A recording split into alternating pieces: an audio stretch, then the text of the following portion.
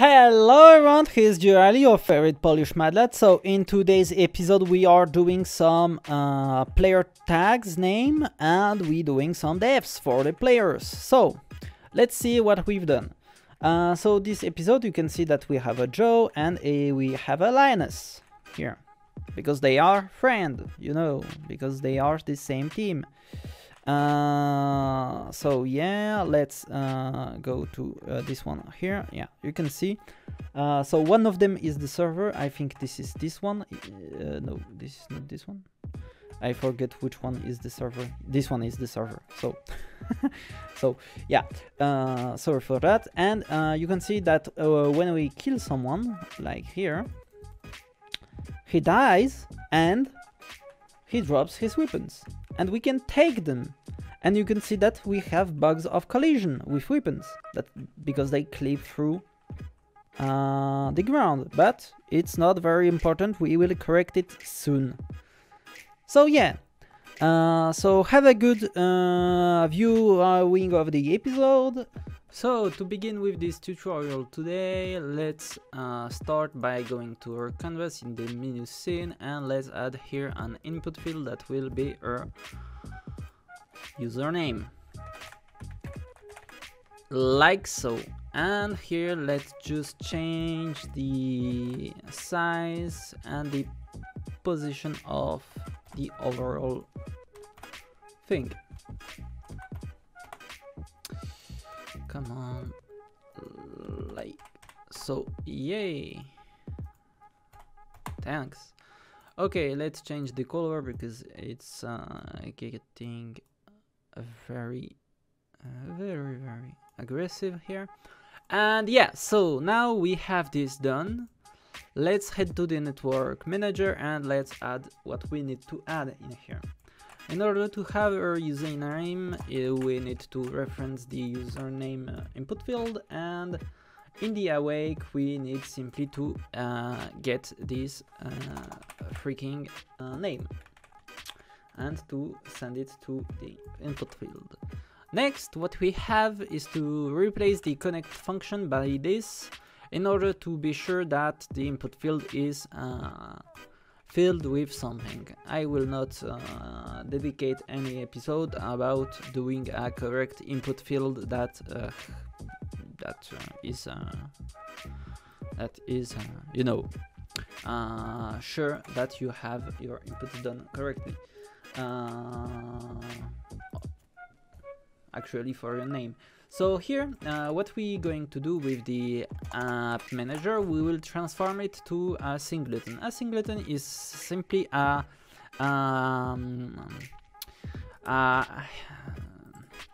architecture of oriented object programmation, in which you have a class that have only one instance and that you can get from anywhere you are. So here we are sure that we have one instance because it's done this for unload and it's an app manager. So it's a simpler way to simply get things like the username, like so. So here, what we are going to do is pretty simple. We're going simply to use the player prefs in order to get it done fast. And here you can see that we are using it correctly here to replenish the thing. So let's head to the player setup, and in here, let's head to the bottom of it, and let's in the respawn player event, let's just simply get the app manager current.username. So we get the username, we send it to the server, and the server will create a token with the player name based on the event variable player name that we have sent. So yeah, very good. So this is it for the player name, mainly for the code. What's the best place to add the player name. It's pretty simple. It's over the player. Simple as that. So here, what we're going to do is pretty simple. We're going to add a little thing like this, and we're gonna put it on top of the player, like so. Yeah.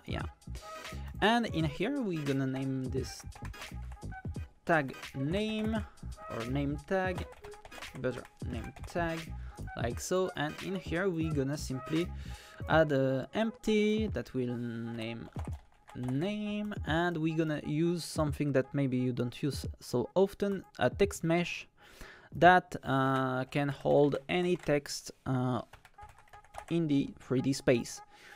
So in here, to make sure that everything is looking good, we gonna simply use the player reference here to see how it's looking, and yeah, it's looking not so bad.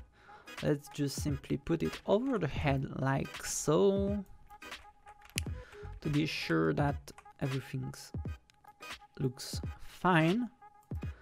Yeah, I really like this. And yeah, in some next episode we will do that this is turning to the correct camera and everything. Don't worry, it's pretty basic. So yeah, let's remove this render and just simply copy this and put it on the medic, and put it over the player and on the soldier, like so. Same 0, 1, 0, like so. And now let's head to the player render, because what's the best place to simply have the player render done? So here is pretty simple. What we're gonna do, we're gonna simply reference the text mesh that we have on our player, and in the case that we are not the controller, we're gonna simply add this text here. So as a player, you will not see your name tag. As the other player, based on if you are the enemy or not, we will activate this part of the player. And of course, we will assign a color based on it. So yeah, pretty simple. And here now we are ready. Oh no, I know. So let's go to the happy now, and let's simply add the mesh render here, the text mesh, in order to be sure that everything's worked finely. So on 3 of our references of our players, classes, whatever. So very good, very good. So now we are sure that this part works. Now we can do something else, which can be simply the death of the player. Who don't love when you can kill someone? Yeah, I know, I love too. So let's head to the player state, and in here let's add a new variable that will be a variable in the state boolean one, and this one will be is dead. Is dead will simply give the callback to our player callback that will help us know if we killed the player or not. So knowing that the default value is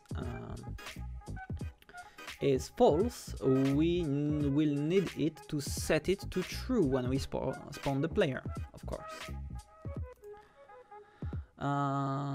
So in here, let's just simply head to the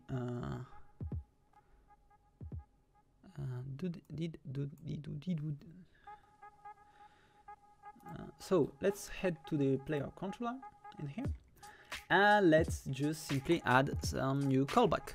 So like so. And of course, like I said, if you are the owner, we need to set this to true.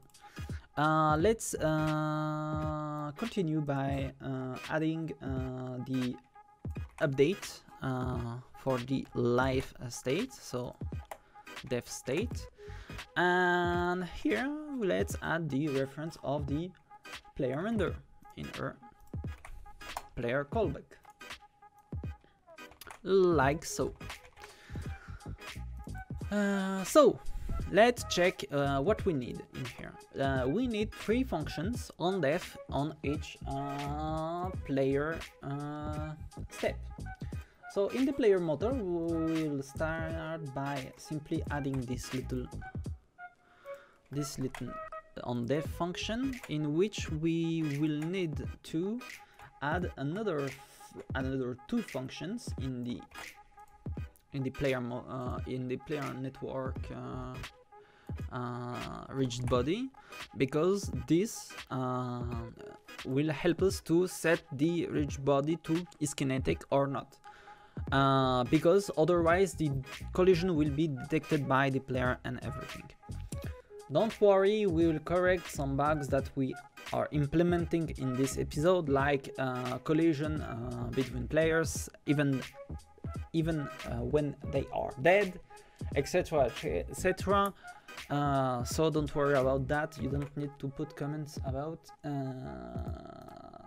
the collision that stays on the players. So here, when the player dies, the player motor will simply disable or enable the network rigid body. The network rigid body will be charged of simply changing the kinetic state of the rigid body itself. So let's continue and let's go back to the player callback. So in the player callback, now on the ondef, we need the render part. So the render part is pretty simple. It will be composed like this. If we are dead, we will, as a controller, activate the scene camera, and of course, each time we are dead, we will deactivate the current camera of this player, we will deactivate the mesh rendering and the text mesh. We can add another thing here, that is the weapon view, like so. And the weapon view here, that game object dot set active false, will be simply the holder of her weapons. So same thing here. If we are alive, we will respawn this little thing and put it as true. And if we are alive, this means that we reactivate the camera as a player, as a controller or the owner. If we have the control over this player, we will deactivate the scene camera, and of course, if we don't have the control, we reactivate the mesh rendering, and we will reactivate, if we are not the enemy, the text mesh, and reassign the mesh rendering, because we have a problem with that. When we die, sometimes the team is not with the correct color. I don't know why. So that's it for the player rendering, and now let's go to the player weapon. Player weapon will be some tough part, because now we will need to change some thing in the player weapon. As you can see now, the drop weapon will have the how we can call it, a state in which we'll know what to drop. Yeah, I think so.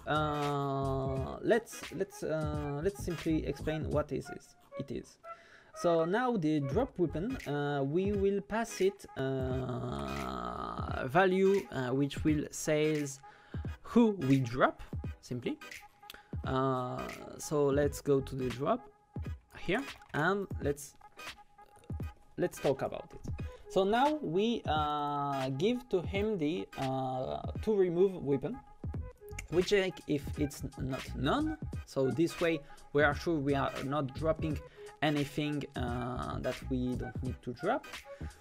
And here, of course, if this is the primary, we're gonna remove it from the primary slot, and if we are the secondary, we will remove it from the secondary slot.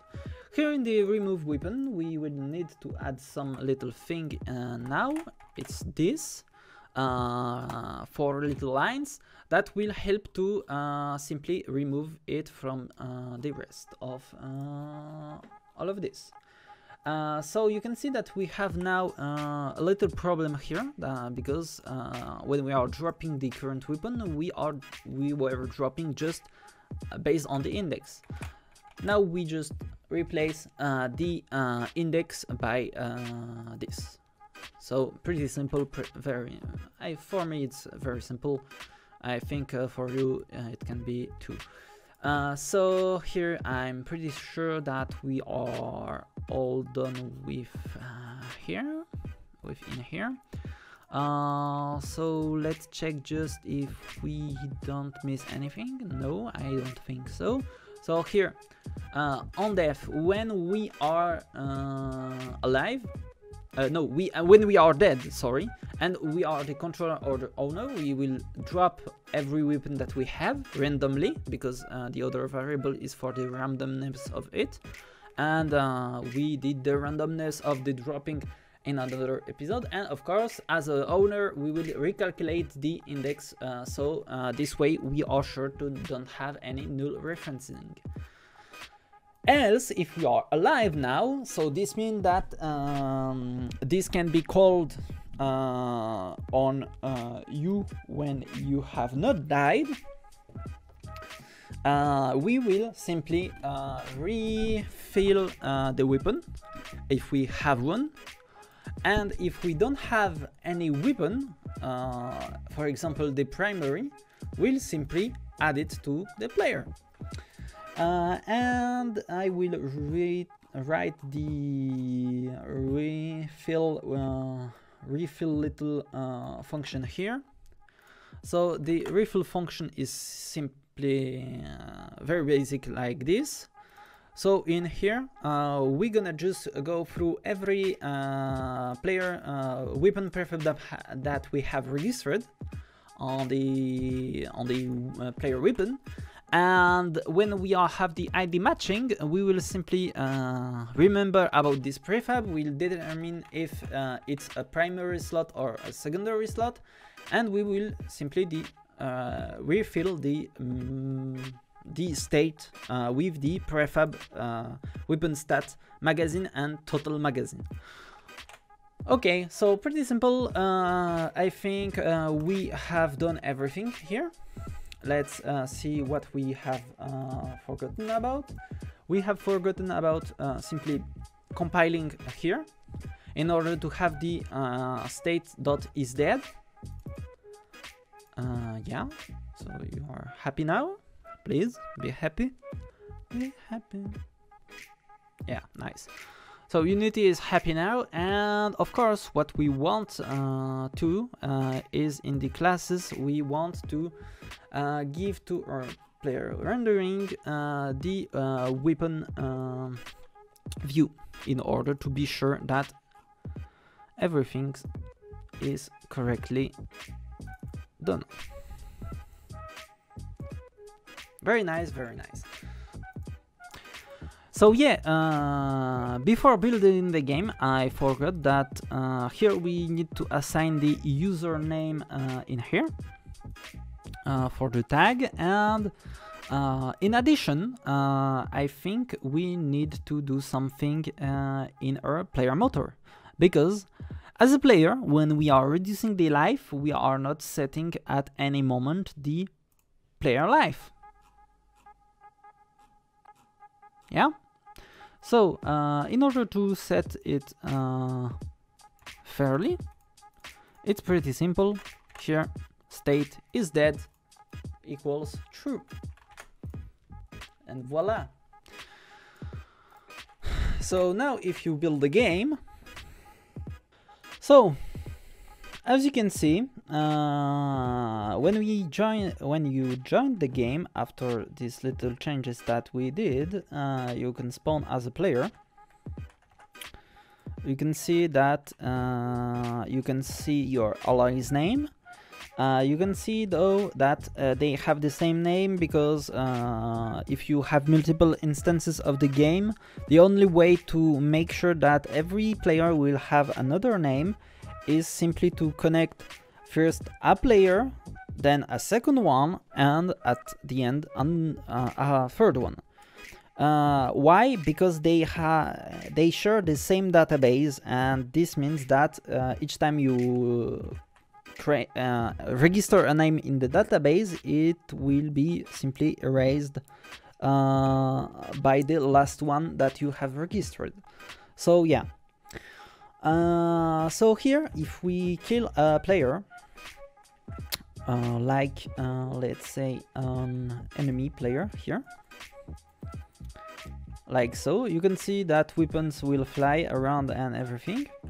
You can see that it will collide with the player itself, but we are not anymore interacting physically with it. At some point, you can see that you can pick up the weapons that are dropped from this player. Let's say that I have shot 3 times here, so I'm lost which player is which. Okay, nice. So now if I kill this player here and I throw this weapon, I can take it from the ground, and you can see that it has shot 3 times, and voila. So we have made the players to be killed based on their life, to drop weapons based on everything, you know, a basic death for a player. So there is another way of doing this. I will say to you how now. So the other way is simply to not have a reference of the player and to destroy it. So I will it's simply to take the player, and this player instance, we will simply do a bolt network.destroy on it.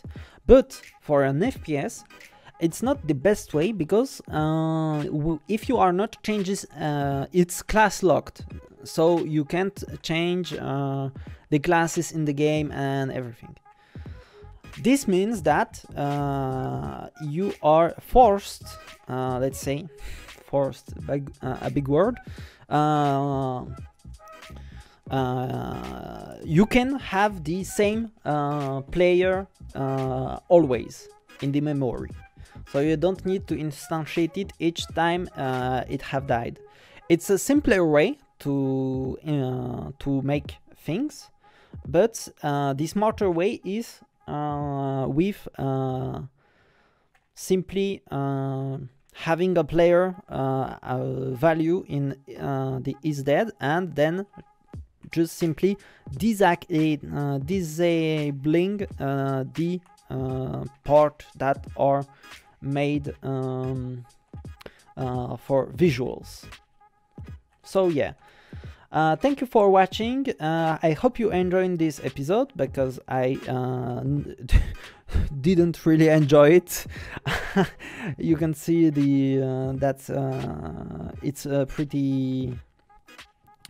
It's dinner time, and I'm really tired because I have several problems with this episode. But you know, it's for the science, like we say. So yeah, thank you for watching. At least hope you have a good day, and yeah.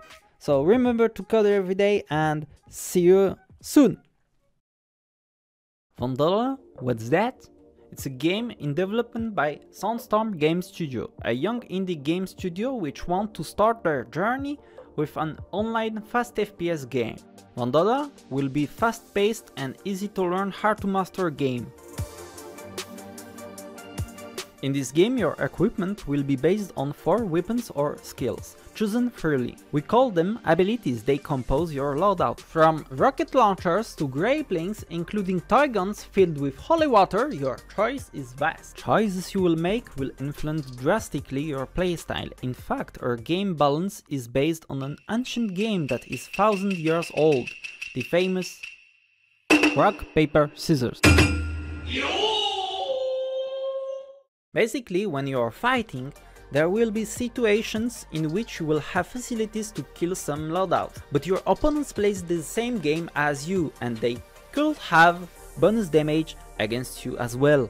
Right now you have 40 different abilities in order to create chaos in your game. Among these 90,000 combinations, I'm sure you will find the one you like. You will be also equipped with a gravity gun, which will allow you to move around the entire map without any difficulty. Your choice of loadout will also change the behavior of your gravity gun. So now, if you want to be the horse and the horseman, you can. But if you prefer to be Neo from Matrix, with a jetpack it's possible. To have fun with all these features, nothing could be simpler than a huge city in which zones will be designated to organize a zone capture game and at the same time a team deathmatch. Go ahead and vandalize this city, after all you're participating to Vandalhalla, the Vandal's Paradise! If you want to help us and see the project evolve and get released, follow us on YouTube, Instagram and Twitter.